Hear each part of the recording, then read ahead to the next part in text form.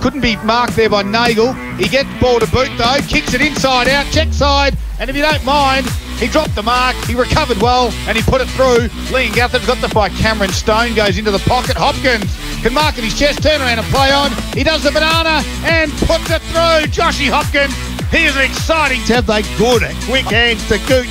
Runs around in the arc, kicks for goal from 45. Don't tell me scores are locked away. Oh, yes, they are.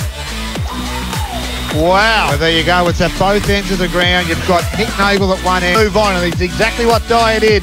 The ball goes inside forward 50 again for Liam Guther. Maskell on the boundary line, left foot shot. Oh, if you don't mind, in front of the social. Rolls the player, gives it to Prestige, who can run to 50, 49, have a shot at goal. It skids and bounces and trickles, and it goes through for another.